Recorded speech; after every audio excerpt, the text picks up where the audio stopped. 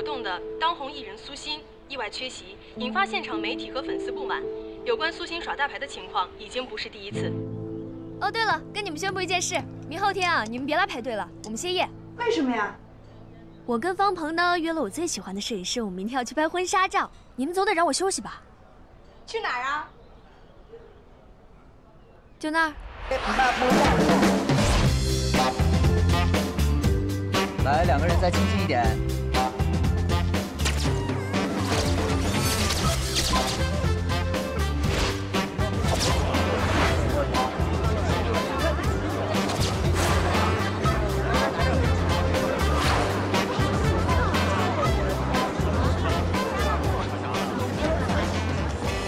谢谢。哎，大哥，给我找个大一点的。哎，拿好，谢谢啊。哎，你不是那个苏？我懂，刚不认识。回来，还没给钱呢。哦，不好意思，我演的好吧？谢谢。稍等会儿啊。苏欣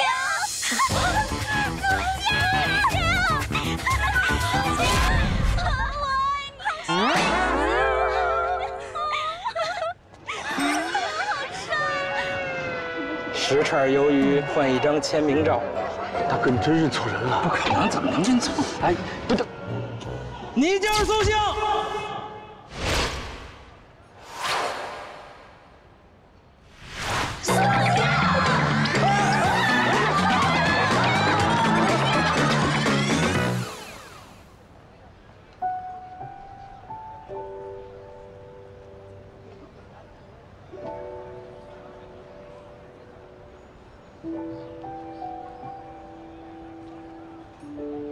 之前答应你的，我肯定做得好。当然了，这家店当然我说了算。新娘子，我们来占一下位置。啊，好。站哪里啊？站这里就不错。我们再来几张单人的照片。啊。好，很好。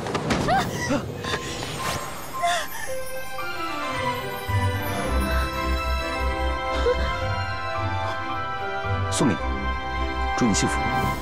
他在那里！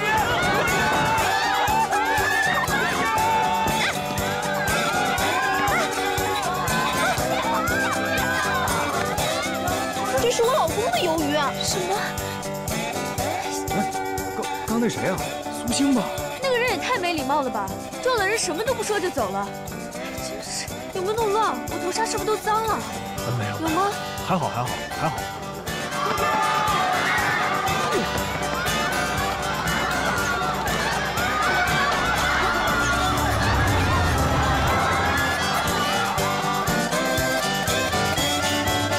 这里是调频96.6 Have Fun Radio。Hello， 听众朋友们，大家好，我是苏欣，我来了就要有什么说什么。改了100遍剧本我倒不知道，不过换了几十个编剧倒是知道。长得好看没有演技那是花瓶，花瓶是什么？公益。长得又不好看又没有演技，那还有路可走吗？有人说苏星霸屏了，所有台几乎都是他，太无聊了。人生有很多事情可以做，只会看电视，难怪你无聊。苏星的表演遇到了瓶颈期，千篇一律，看着都反胃。正好帮你减减肥，不用谢我。那现在我们来听一首苏星演唱的歌曲《别放弃》，稍后马上回来。这里是调频96.6，欢迎回来。请问新哥，现在对我们还抱有明星梦的年轻人们，有什么鼓励的话要说吗？梦想成真，最快的方法就是赶紧醒过来。师傅啊，这广播可以关掉吗？谢谢。你累不累？不累。方鹏啊，以后白天呢，我就先给你做碗爱心米粉，然后在店里跟你夫唱妇随。到了晚上，我们就可以去散步、看星星，然后就可以回家。我想要生2个小小孩、小小鹏，好不好？好啊。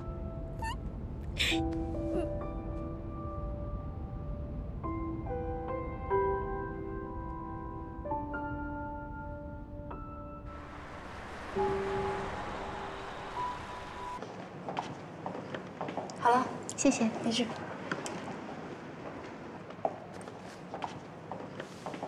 小艾姐，我好了，你怎么样了？我还要一会儿吧。哇，这么美的耳环，只配得上你这么美的新娘子吧？太夸张了。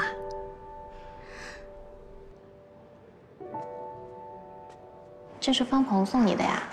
嗯，真好看。你先化妆，这里有点闷，我出去等你。嗯。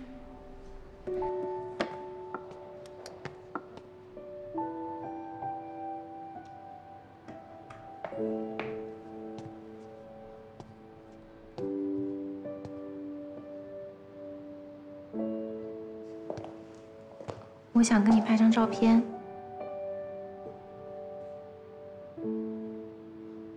没戏，我都求他半天了。你看他那样，你能跟我拍张照片吗？行。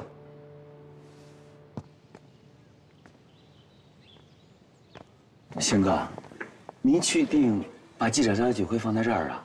平时我们的生活太喧嚣，很难得找到这样一个安静的地方，所以我想把酒会放在这样一个独特的地方。能够在星空的陪伴下工作，实属难得。没想到星哥还是个这么浪漫的人。浪漫是浪漫，但这是私人住宅啊。放心，我跟这个屋子的女主人是好朋友，我来搞定。好，那就麻烦星哥了。到时候你把钥匙拿来了，我们就开始布置。不用，找道具的人直接把锁剪了进去就行了。这能行吗？哎呀，回头陪他一个金光闪闪的锁头，一切都搞定了。我想他一定会非常开心。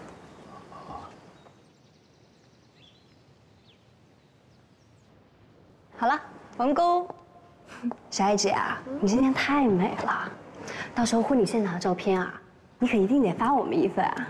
我呢就把它放在我们店门口的橱窗里，我都能想到啊，我是我们人头爆满的情景。是你技术好。好了，我们走吧。好，走吧。对不起，对不起。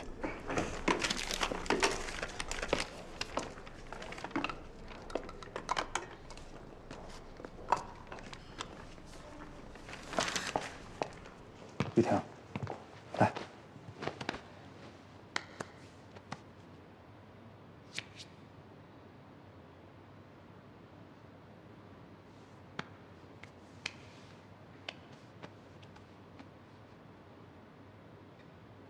鹏哥，你能不能笑一个？妈呀！玉婷，玉婷，你怀孕了。小艾姐，你别乱说。医院都证实了，你还想骗我？我跟你这么熟，怎么就没听说过你有交男朋友啊？孩子的爸爸是谁？他知道了没有？他不知道这件事情。你怎么不告诉他呢？因为我爱上的是我不该爱的人，他是不可能跟我结婚的。这个孩子，我把他当做他送给我的礼物，我想把他生下来，自己抚养长大。他是不是不想负责？这件事情跟他没有关系，是我自己的决定。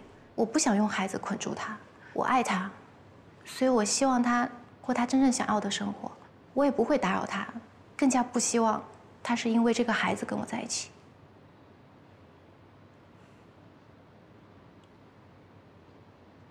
我知道是谁了。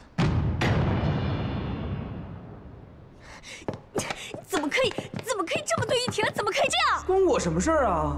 你还不承认？他的朋友那么少，男性朋友就更少了。不是你，不是你会是谁啊？小艾姐，这孩子真的不是我的。还不承认？你给我站住！你能不能勇敢一点，负责任一点？你都要为人父了，难道你忍心小孩一出生就没有父爱吗？这孩子真不是我的，打死我也不能认啊！玉婷为了爱你，都可以变得这么卑微。在这个世界上，你去哪里找这么爱你的人？你知不知道怀孕对一个女生来说代表着什么？你知不知道她要下多大的勇气才可以做这样的决定，自己一个人把孩子抚养长大？你难道都不感动吗？你真的忍心让她一个人做这样的决定吗？可是，这孩子是我的。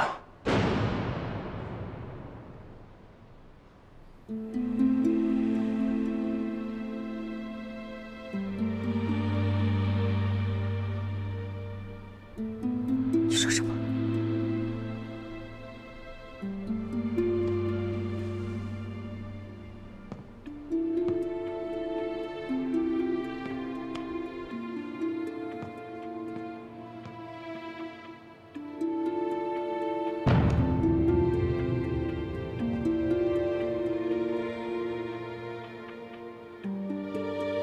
玉婷怀的这个孩子是我的。鹏鹏，你别说了。玉婷，这都是我一个人的错，让你跟我承受了这么大的委屈。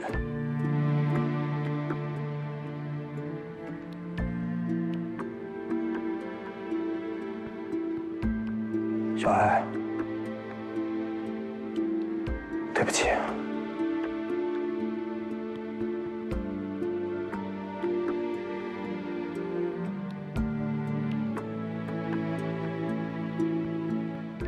小爱姐，都是我的错，跟方鹏没有关系。你有什么气就冲我撒吧。玉婷，你别说了，这件事情都是因为我，都是因为我的优柔寡断，同时伤害了你们两个人。小爱姐，真的是我对不起你，可是我也没有办法。从我第一眼见到方鹏，我就喜欢上了他。我知道你们俩从小青梅竹马，我真的从来没有想过要拆散你们。生下孩子，也是我自己的想法。方鹏，他是爱你的。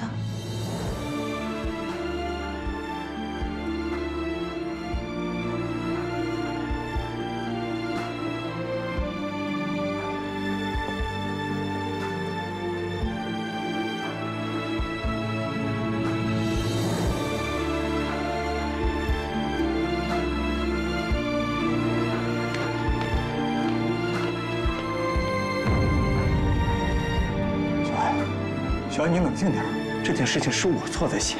你有什么火，你可以冲我一个人撒。可这个孩子是无辜的，别伤害孩子好吗？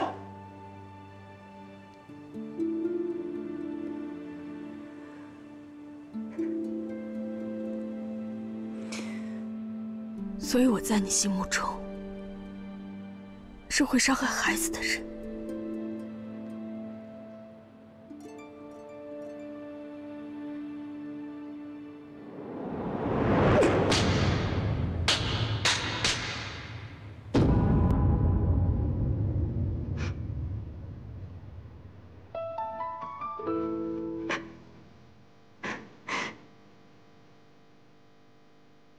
小爱，小爱姐，小爱。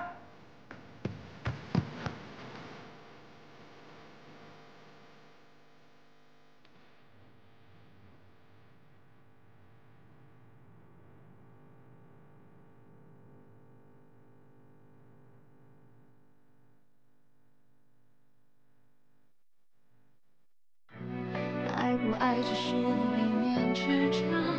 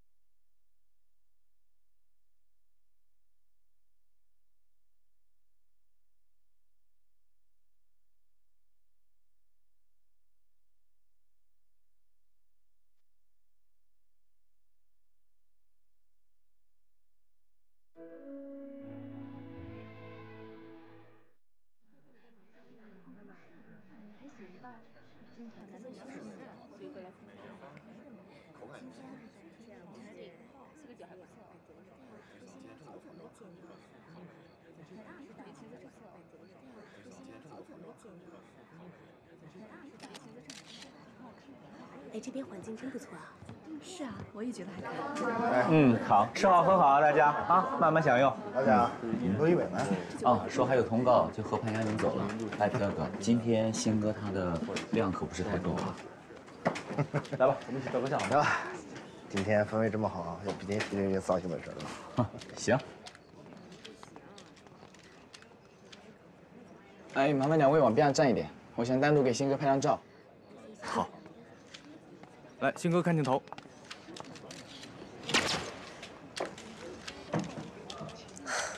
这都正常，保持平常心，等待机会。我知道。好，谢谢各位参加今晚的酒会，希望你们吃好玩好。好，再见。谢谢。新哥好。你好。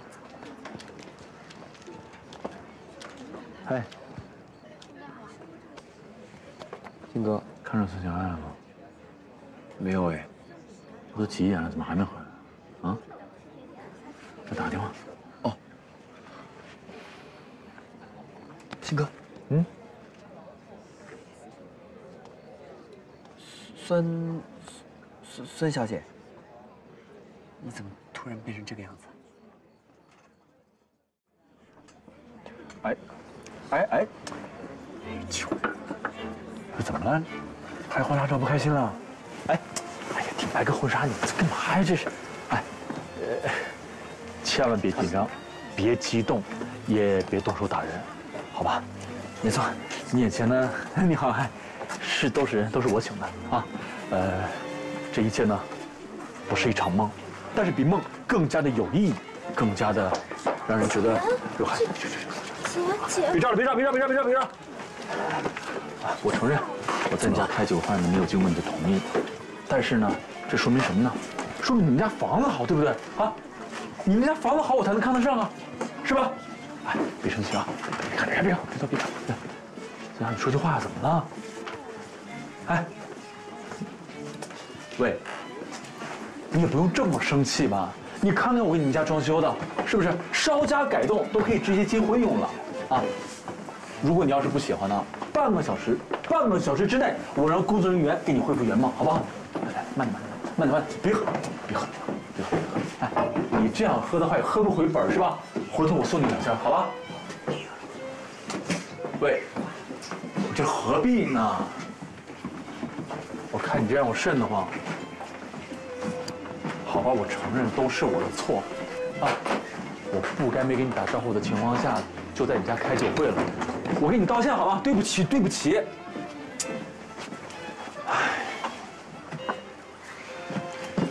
哎，孙小爱，你干嘛呀？不是，哎，我怎么了你？啊？别再喝了，别喝了，再喝醉了。皮特，这怎么回事？哎呀，别照了！你怎么了？不是，我不是故意的。不是，你别哭行吗？你为什么爱别人？不好意思啊，我跟他不认识，喝多了，别照了，别照了。这么多年了，你要的我全部都给你了，为什么？瞎说什么呢你疯了吧？为什么不爱我？为什么？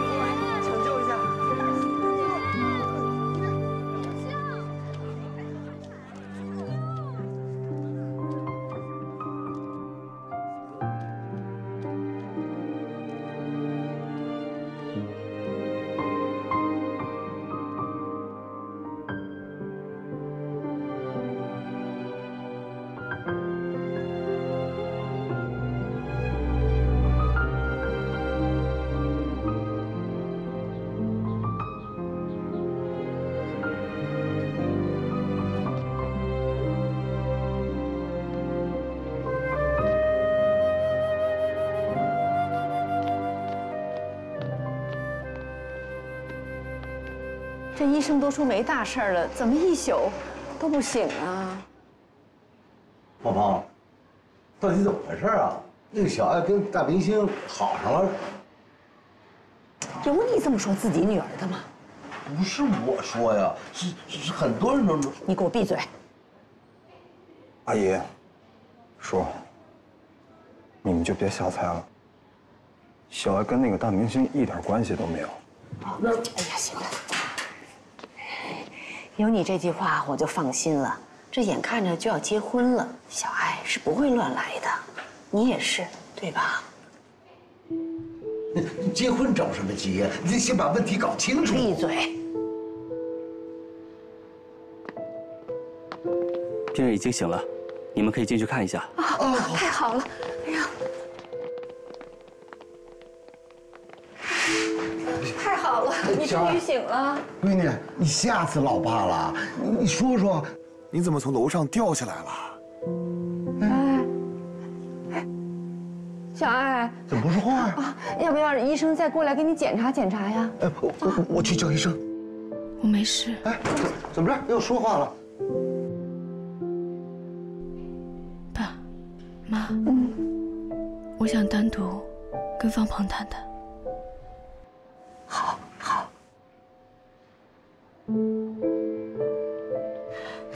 哎，小爱，你跟爸爸说。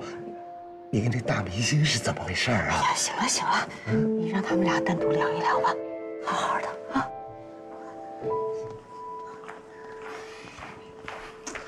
哎呀，那边。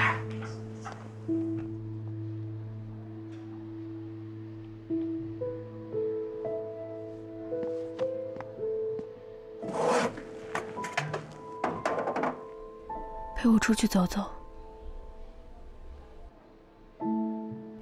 好。昨天夜里，当红偶像苏星在拍摄真人秀现场时发生意外，与一名身穿婚纱的年轻女子一起跳楼。所幸抢救及时，没有造成人员受伤。据当时的目击者称，该女子当时情绪十分失控，更是拉着苏星请求她不要离开自己，让人怀疑这名女子和苏星之间有着不可告人的密切关系。有知情者爆料称，该名女子疑似与苏星已经有了婚约，而苏星临时变卦，才造成了这次事件的发生。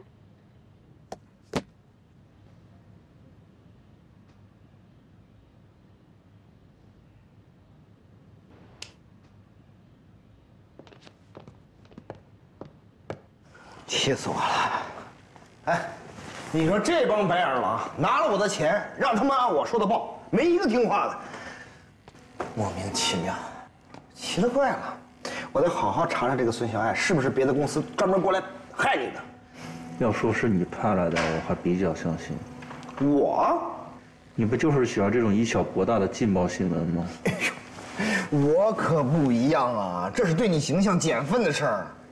我可不能让它持续发酵。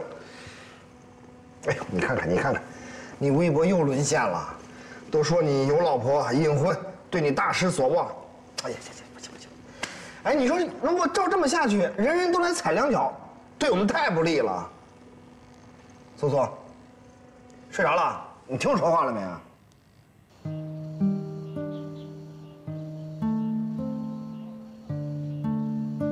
从来都没有想过，我们俩有一天会变成这个样子。这一切都是我造成的，小爱，我知道。我现在说10000句对不起，也弥补不了我对你造成的伤害。你那么渺小，那么优秀，而我却总感觉像是活在你的影子里。我曾经试着去追赶你的脚步，可是我发现我做不到。我还曾经试着想把真相告诉你，可每当看到你对婚姻生活的憧憬，我就把这些话又给憋了回去。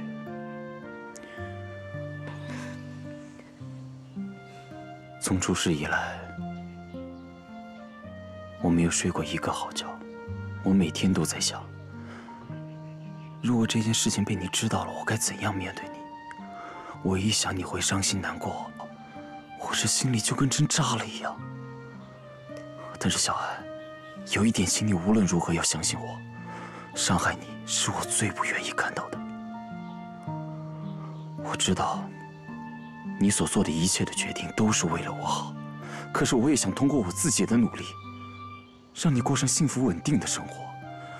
我也更希望得到你的尊重，但是从来没有，所以就把我逼上了一条错误的道路。一步错，步步错，被人骗走了所有的钱。什么意思啊？小艾，不过请你相信我，我一定会用最短的时间把这笔钱赚回来。我不会让你跟着我一起承受这么大的损失。在你的心目中，钱比我们的婚姻还要重要吗？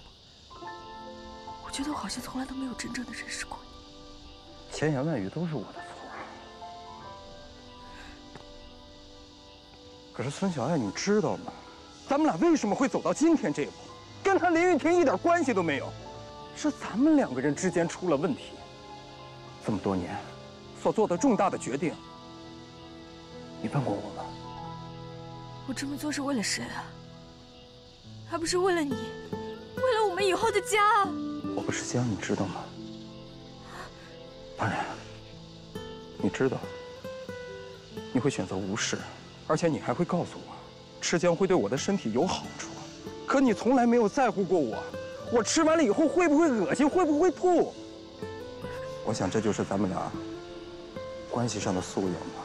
然后咱们俩一块开饭店，你用柴米油盐困住了我，彻底的斩断了我的梦想。你口口声声说是为了我好，婚礼你定，装修你定，甚至连最后的饭店改制都是你定。我可能只是你生活轨迹的一个延续罢了。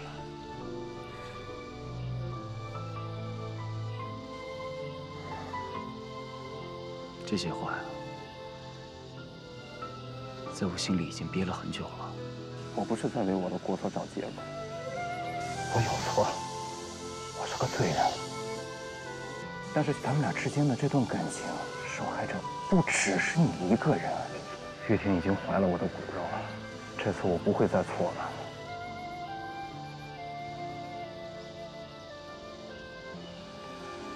我会像个男人一样站起来，对他承担我该有的责任。你走。我说。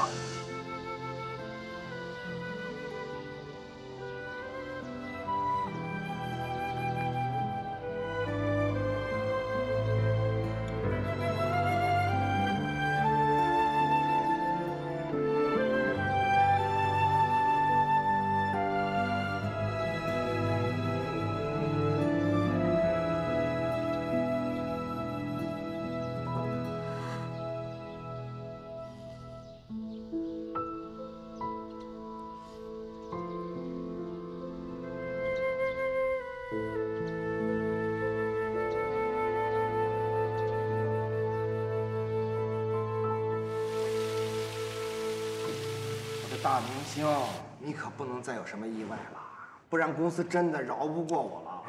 行，这事我不管了，你自己处理吧。对了，还有，给孙小爱一笔钱啊，当做是补偿。好，我知道。哎，你帮我约张群了吗？哦。哎呦，苏苏，你要不提这事儿啊，我也没打算告诉你，怕你添堵。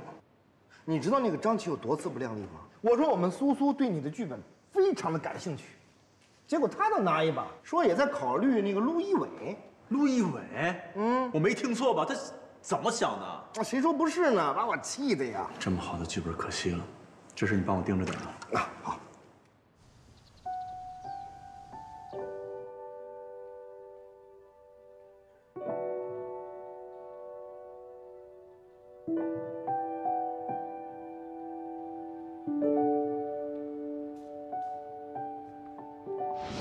那天我看见你看到这副耳环走不动道的样子，所以我就知道你打心眼里一定是喜欢。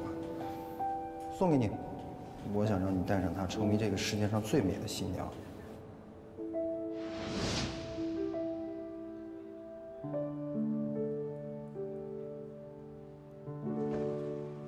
姐，你怎么还没回北京？我担心你啊。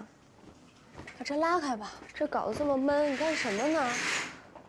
拉开，通通风，这样才对身体好啊。你说你，啊，做的是什么事儿啊？拉着我师兄去跳楼，全世界也就只有你能干出这事儿来。你想吓死谁啊？明明知道自己的酒量一口就倒，你还逞什么能喝什么酒啊？我琢磨着，是不是你那窝囊老公出事儿了？到昨天才知道，他不但跟别人有了孩子，啊，还把我们的积蓄都赔光了。哎呦我的妈呀！我现在结不了婚，还变成了穷光蛋。别垂头丧气了，姐。跑了就跑了吧。我觉得这未尝不是一件好事儿。行了，我看你没什么事儿，精神状态还行，我就放心了。不过你跟我师兄这事儿闹得这么热，这孙一航知道了又什么态度啊？你有什么事儿随时跟我联系啊。哦，对了，等一航回来，你跟他去我那儿吧，就当散散心。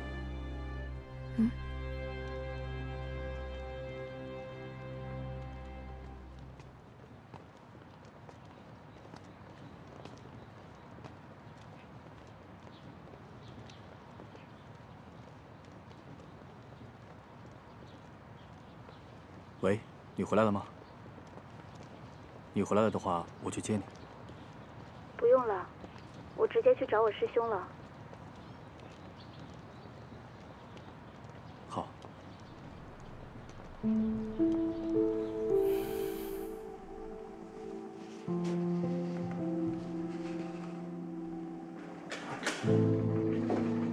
哎，秋丽姐，庆平你在啊？我走了。师兄，你怎么样了？好点没啊？我好着呢，没事啊，放心吧。对了，你姐怎么样啊？我姐没事儿。我来你这之前，我去看过她了，她没有什么过不去的坎儿。如果有什么，睡2天觉也就过去了。不过结不了婚这事儿还是挺严重的。结不了婚？怎么回事啊？她当时就是发现她未婚夫出轨了。而且还瞒着他，把他赚的钱都赔光了。他一时想不开就跑过去，没想到还把你卷进去了。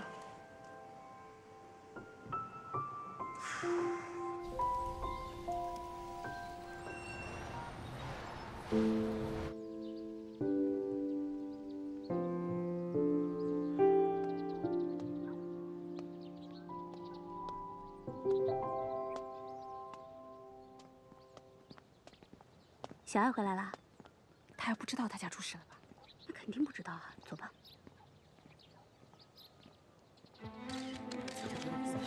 你们记者啊，一定要多报道报道，提醒人们啊，千万别盲目的追星啊。小爱跟那个凤凰啊，是从小一起长大，青梅竹马。这不眼巴前的，这马上啊就准备要结婚了。就在这个时候啊，就没几天的功夫，这小爱愣要啊跟那个明星在一起，要和小庞分手。他呀，真是给他们老孙家丢尽脸了，太可怜了。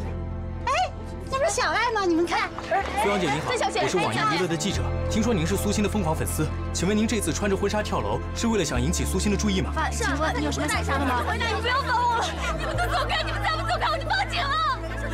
走开，走开，走开！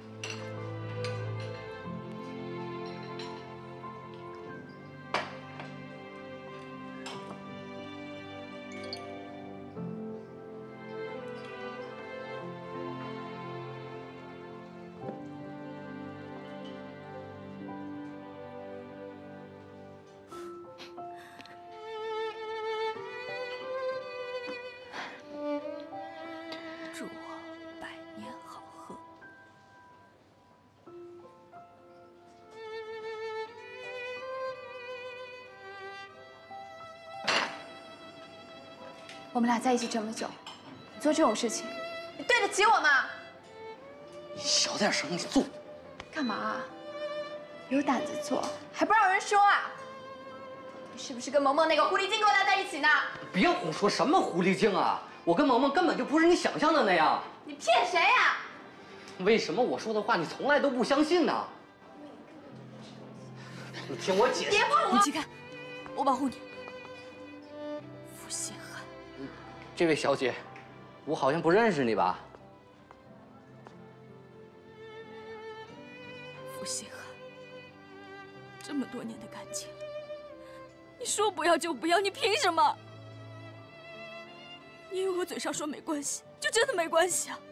我们女人辛辛苦苦，你会明白吗？他是谁啊？我根本就不认识他呀！最可恶的是，你居然跟林玉婷有了孩子。林玉婷又是谁啊？林玉婷又是谁啊？你们什么时候有的孩子？你别听他胡说，你快把话说清楚。什么林玉婷，什么孩子呀？你不要不承认，你居然连我的好朋友都下手，你怎么那么不要脸啊你！我们分手，我再也不想听你的鬼话了。哎，不要走！你有病吧你！这是我们结婚的日子，我只能在这里把我自己灌醉。我有病吗？对，我有病，我有病都是被你们给气的。走开你！哎，别走，回来！你给我站住！回来！给我回来！爸爸，快拦住他们，还没给钱呢！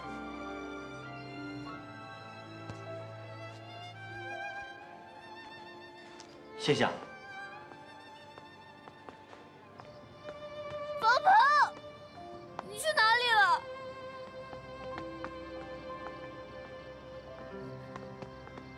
你别跑！哎，撤！不要命了！你疯了吗你？你怕被撞死啊？谁啊你？别碰我！喂，哎，你干嘛你？哎，你慢点！哎，你慢！叫你放开我！我告诉你，不要太过分了你！我跟你讲，我孙小爱，从今天开始，无论是顺境，或是逆境，贫穷，还是富有，健康，还是疾病，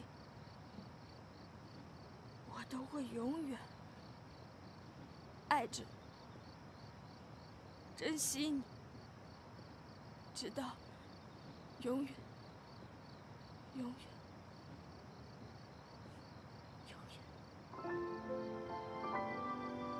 你看你喝多这样子，啊，都什么年代，还对一个男人要死要活的？不是你看什么呀？啊？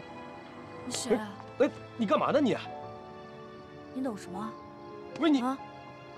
你是谁啊？送你回去，送你回去。什么我懂什么呀？啊？是你自己分不清好不好？你知不知道，谁一生当中还没碰到过几个人渣呀？再说，在你走进婚姻殿堂之前，发现这不是你的坟墓，不是挺好的一件事吗？总比你躺进去才发现这不是对的强吗？怎么说话呀？哎呀！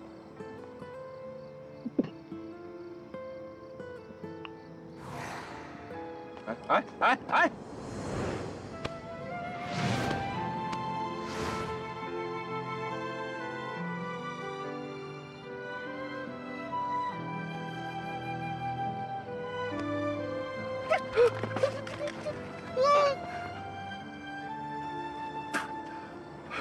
怪兽，你喝完酒还占我便宜！啊！好，怎么样？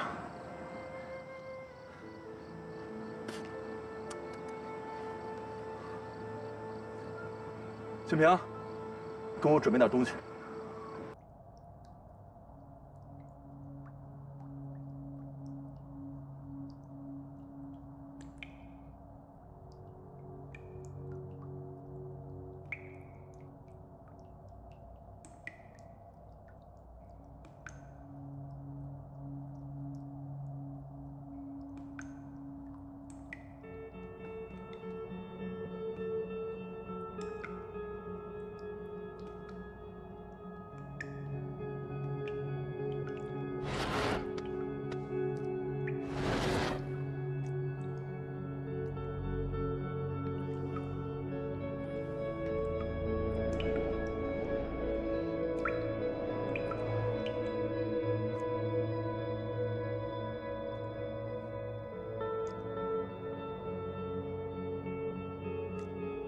孙小爱，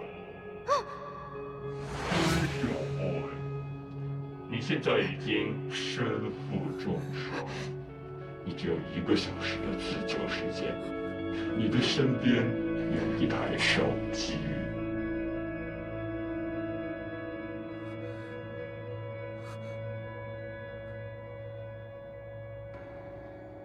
你的手机就在旁边。鑫哥，你的红酒浴太棒了！别废话，继续喊。孙小爱，孙小。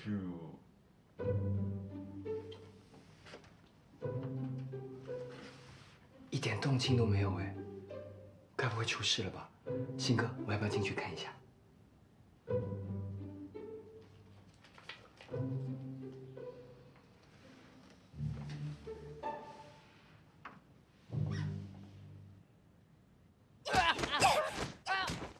大意了。如果不是我没准备好的话，我未必会输给他。这话你可千万别跟妍希说。当然不会了，鑫哥，怎么跟孙小爱碰到了呀？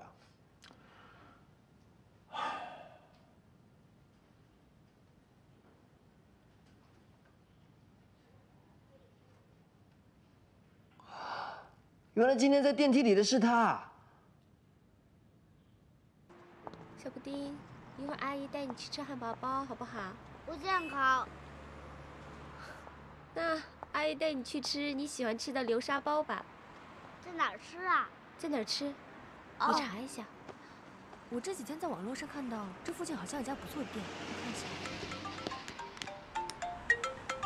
下。啊，你看，就是这家店。看，7月，我马上快到了。今天补录影，什么时候说的？看起来不错哎。那你怎么不提前通知我呢？要不这个？那行吧，那我这就去。好。姐，那就这家了。姐，你今天帮我照顾他一下好不好？我们之前录那个节目呢，今天要不录影，是 Peter 帮我争取的，机会难得，求你。我怎么觉得我上了贼船了？小阿姨，什么是贼船呀？是游乐园里的海盗船吗？不是，我跟你说，比那更可怕，上去容易下来难。朱莉阿姨，你能带我去游戏厅吗？我想看看我还有多少票了才能换回我的小熊。可是我答应你叔叔要送你回家的。那我也会跟叔叔说，你没带我去玩，就自己去工作了。哎，小朋友不可以这样哦。大人也不能说话不算数。那这样吧，让小爱阿姨送你去游戏厅好不好？你知道那游戏厅在哪吗？你上大众点评搜一下，有那个亲子频道，你搜一个离我们家近的就好。离你家近的？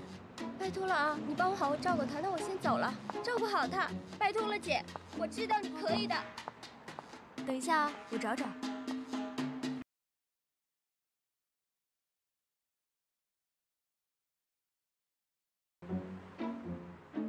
原来你们家就住在我们家旁边啊！我都说了，朱莉阿姨总是来我们家。请你转过去，我要输入密码了。行。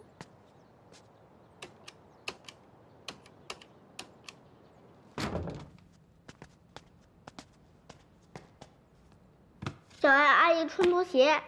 啊，小布丁。你晚上想吃什么？反正我不想吃炸鸡。因为奶奶说过，炸鸡对身体不健康。好，我知道了。那你先去换衣服、洗洗手，晚饭马上就做好。乖。好吧，那我就先去换衣服啦。记住关门啊。好。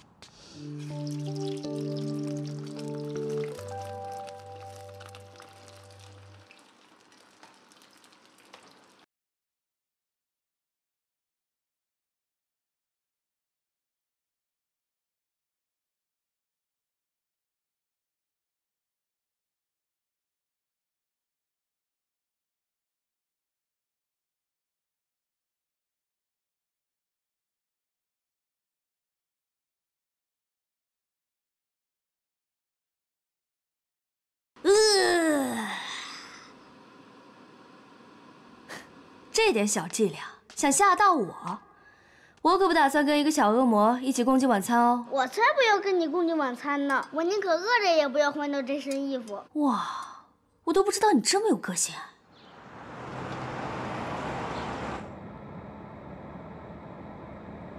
朱莉，我在回家的路上，你等我回来再走啊。你们都什么情况啊？每回都让我来教你们怎么做，我都怀疑我留你们的意义是什么呀？找个公司女艺人发微博，就说那天她去探班，我也会出来解释的。就说我当时也在房间里，我这个行车记录仪可以对外公布啊。当时我的车就停在酒店的停车场，你们要抓住朋友来探班这个点做，就这。苏苏，你说敏娜这也太不小心了，在公众场合对你搂搂抱抱，惹出多少麻烦？你说她想害我，可以直接说。苏苏，我这都是为你好，咱们才是一条船上的。你是怕她回来跟我谈恋爱吧？之前你怕，用尽了各种手段把她赶走，现在是不是更怕？怕她回来跟我旧情复燃是吗？你可以直接跟我说呀。不过我可以告诉你，如果她真回来了，我就跟她结婚。那你不能感情用事啊！你也太高看我了。当年我哪有能力把她弄到好莱坞啊？真的是她想过去闯一闯。哎，咱今天不谈感情，只谈工作啊！你想想，你现在身上有几部片约，还有广告代言，这些都是要求你单身形象啊！一旦咱们违约，那赔偿金能把公司拖垮。你不能因为个人的事情影响到同事，我想这也是你不想看到的。哇，好香啊！你的晚餐呢？在这里。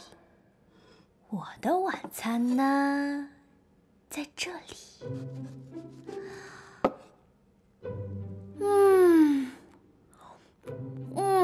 好好吃啊！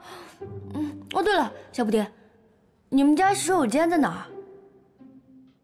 一楼的洗手间坏了，你得去2楼洗手间。哦，那我去上一下洗手间，你不要动我的炸鸡哦，这是我的晚餐。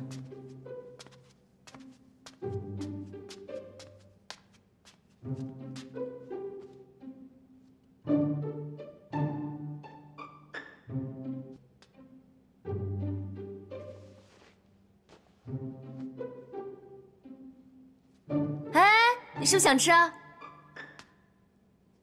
你记不记得你答应过我3件事情？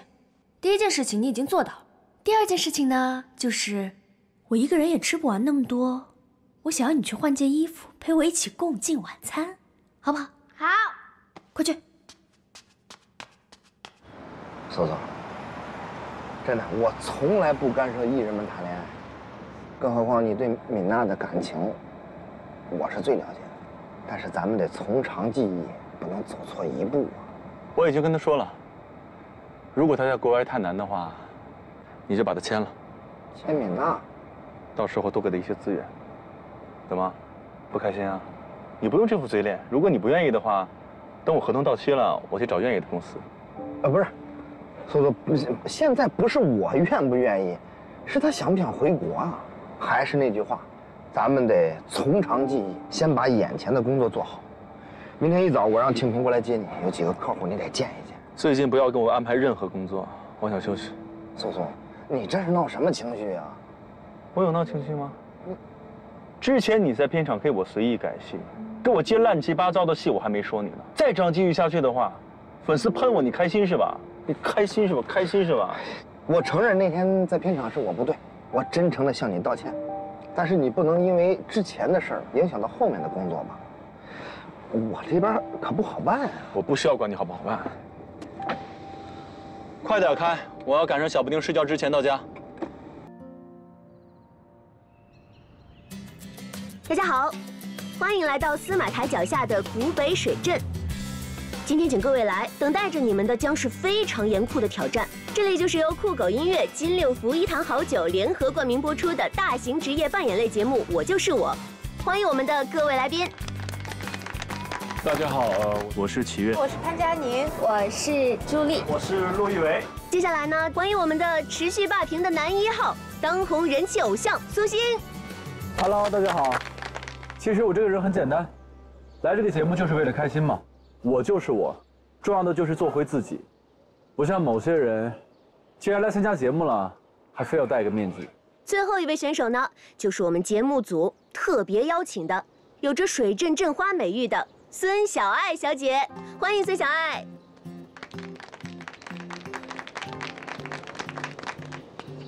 你怎么来了？一言难尽，我回头再给你解释。你好，这是我搭档，站这儿啊，镜头在那儿啊，看镜头。小爱，欢迎你，给我们的镜头打个招呼吧。你好。这边。我这个人呢很简单，任何比赛我都不会输。我希望你能冰释前嫌，我不希望因为你输掉这场比赛。你放心吧，管好你自己。我们接下来的比赛当中呢，我们的嘉宾们进行的是严酷的厨神挑战，最终呢赢取的是我就是我分赛段冠军的一组嘉宾，不仅可以获得厨神美誉，更可以获得的是酷狗音乐为各位提供的50万的赛段奖金。50万，这么多？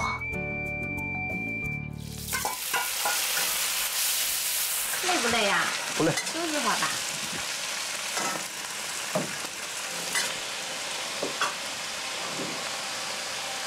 哎，玉婵，你帮我到前头看看，咱那个外卖盒还够不够？好。哎呦，毛姐，您这再多坚持1天啊，那可是好几倍的利息啊！您现在退出特别不划算呀。哎呦，您别听那么胡说八道，那都是造谣。哎，好嘞，放心吧啊。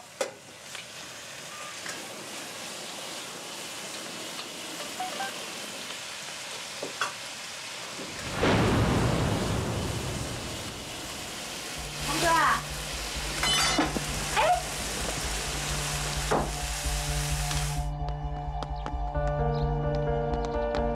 老大师，你把话给我说清楚了，什么叫没钱了？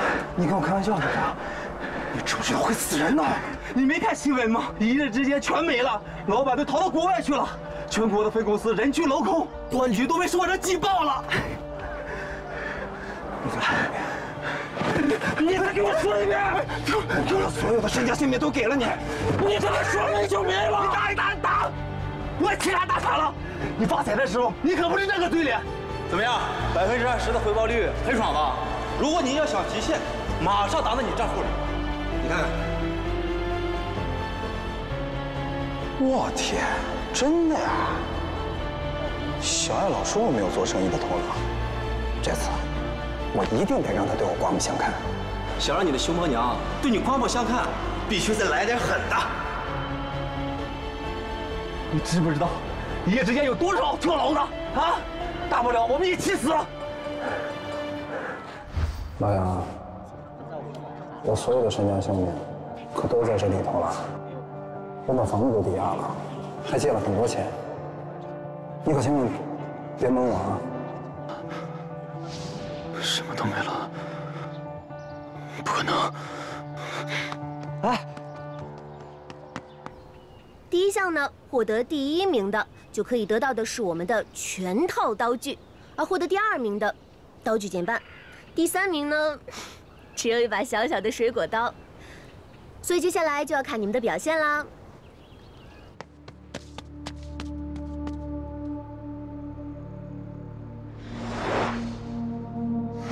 经过警方确认，易代宝的行为属于非法集资、金融诈骗。由于涉案金额巨大，目前已经立案。根据最新消息显示，相关嫌疑人已经潜逃国外，警方表示将全力追查赃款。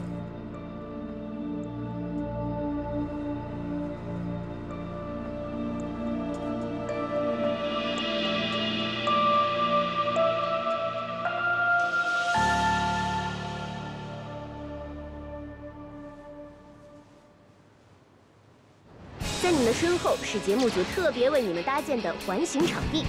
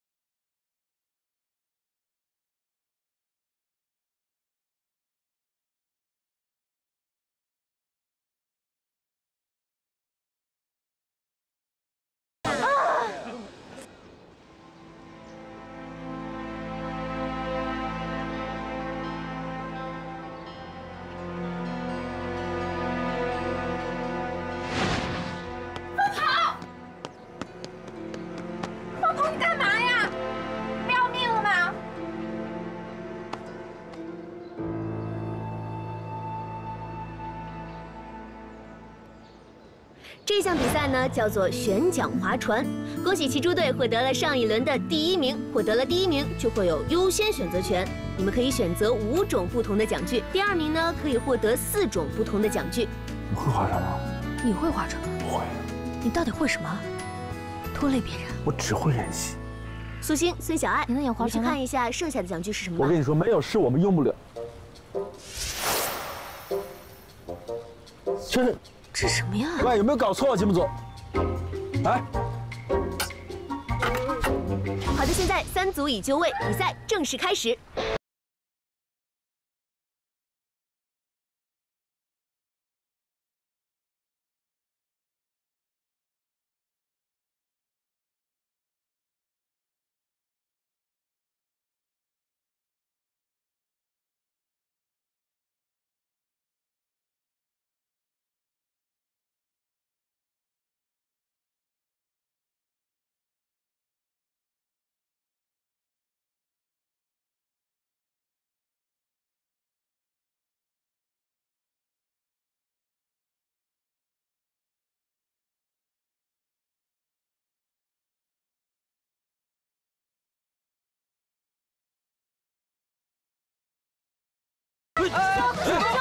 我的呢？靠我一人，团队也可以。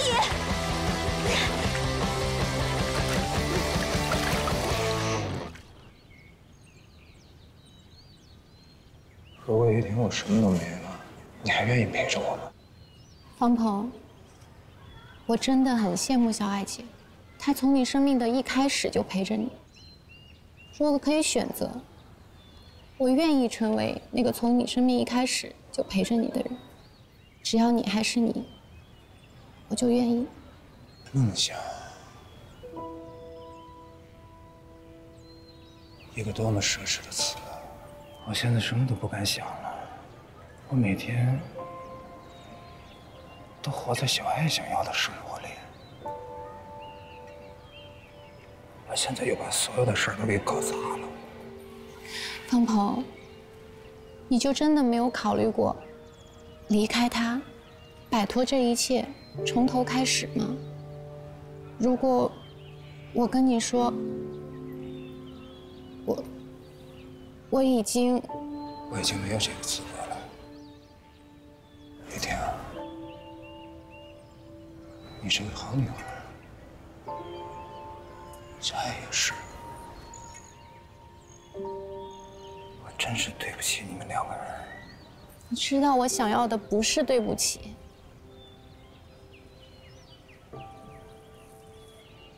我曾经想过找小爱姐摊牌，让她成全我们。可我看着你这么痛苦，我犹豫了。这些都是我自己找的，怨不得任何人。雨婷，你不是说你已经走了？没什么，等有机会再说吧。今天呢，最后一项比赛叫做染布记忆。欢迎你们来到今天比赛的最后一个场地。比赛开始，你们进入房间，一定要仔细观察其中的84件物品的摆放位置、颜色、顺序以及高度，然后回到自己所属的房间进行复原。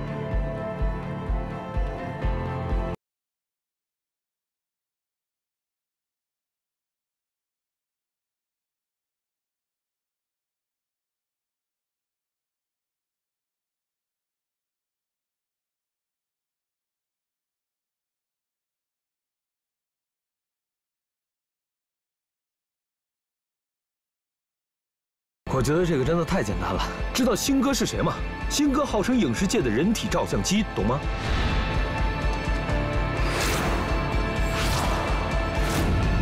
恭喜你们啊，恢复了72件物品，然后获得了第2名。好，恭喜恭喜！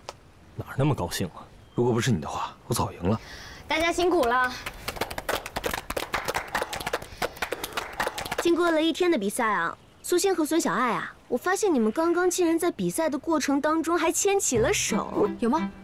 你跟我牵过手啊？我是怕你摔着，好吗？那我就来跟大家公布一下今天的比赛成绩。那第1名呢就是红队，第2名呢就是苏欣和孙小爱，第3名呢就是奇珠队了。虽然按时间来讲你们是第3名，但是由于苏欣在第2轮的时候犯规，导致小爱一个人最后到达现场，所以你们的比赛成绩作废。接下来我们的节目组呢为你们准备了3个信封，里面呢写着今天晚上的住宿安排。那每一组派1个代表上前来抽取信封。我先来。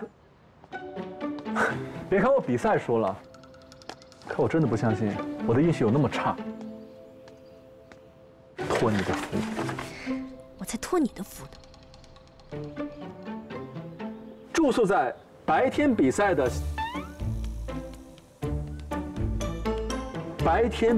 小船上，有没有搞错？连个账不通的有。住宿基金，我们得到了500元的住宿基金。没有钱。精品酒店、高级套房及山顶晚宴。那我先走了，加油啊！姐，我走了。哎，你去哪儿啊？回家。你不是我的队友吗？难道你不应该跟我一起承担比赛后果，给我住那小船上吗？你现在想起我是你队友了？那早上骑车的时候你不骑车就算了，还把你的脚放在踏板上那么重，我根本就骑不动。刚才划船也是，明明划得好好的，你干嘛要丢下我一个人先走？你知不知道我一个人划了有多远？你是不是故意在整我？还有，这关就算了，但这些我都可以不跟你计较。这个，是你自己选择，你自己承担喽。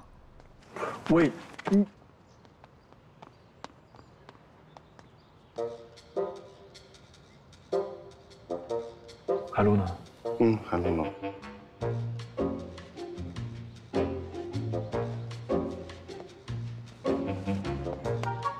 鑫哥，你去哪儿啊？回小船。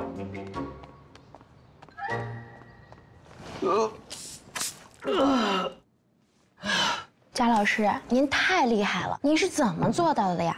让节目的整个走向完全都在你的控制之内。像苏欣这种脑子简单又不会拐弯的人，想算计他的心思，并不难。他的幸运色是蓝色，他从来没有掩饰过他对于幸运色的执念。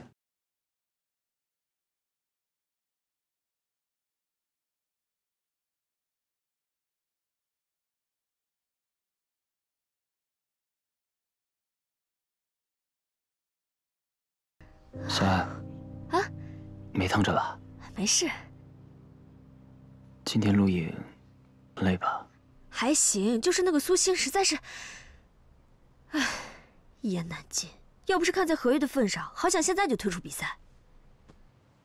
我知道，你付出的一切，做的所有的努力，都是为了我。小爱，你在节目上一定很漂亮，比那些女嘉宾都美。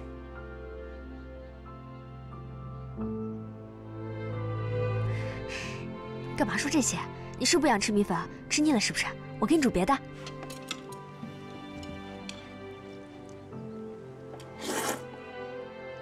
吃慢点。没事吧？叫你吃慢点，你吃那么快干嘛？真好吃。少来，你天天吃，早就吃腻了吧？干嘛这样看着我？我就想好好看看你。哎，你今天怪怪的，你是不是有话要跟我说？没有啊。好吧，那你慢点吃，我去把厨房收拾收拾，等下还要回新家把婚纱照挂上。你要是吃完累了，就早点回去休息吧。我帮你吧。不是说好了吗？结婚前不可以住新家的，我自己来就行了。吃慢点啊。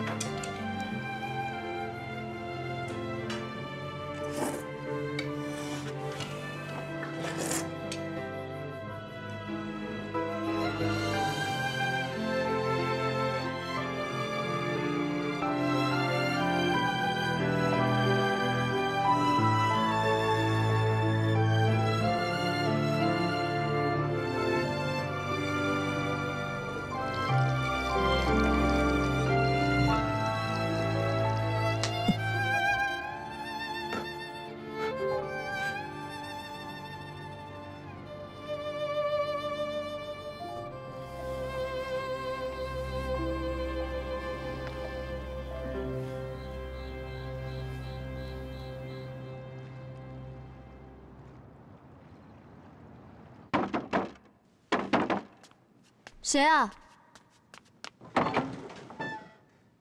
嗨，苏欣，你怎么来了？我快被蚊子叮死了！你怎么知道我家在这儿？再怎么说，你在水镇也算是个名人嘛，而且谁没事在墙上贴喜字呢？对不对？家里没吃，我都快饿死了。你要干嘛？谁让你进我家的？你出去！吃饭、洗澡、睡觉觉。你脚给我放下！这是我的新房子，你给我滚出去！再不滚出去，我报警了！你竟然报警！我堂一个明星，都快被咬成四饼了，还报警！你活该啊！你快出去！我这新房被人家看到，成何体统啊！一个女孩子不要这样！你变态啊你！你快给我滚出去了！烦死了！你怎么那么……听我说，节目组说了，咱们俩是一个搭档，要相互照顾，懂不懂？2种选择，一种选择就是让我吃饱了、喝足了，好好休息一下；另一种选择就是给我回船上。什么鬼节目组啊？说的就是什么节目组？都录了1天了，你还看不出来吗？就是你把这个整你跟我呢，所以咱们俩千万不能中计。你好好想一想，是不是真个理？算了，你别想了，咱们俩要团结一心，争取最后的胜利。盐是铁，饭是钢，赶紧去给我拿吃的。总之，我得先填饱肚子再说。我要好好休息，明天的任务我全包了。哎，你不要睡着了。反正我不会留你在这过夜的，你吃完饭就赶快走吧，不然我报警。哎呀，吃完再说吧。哎，你脚不要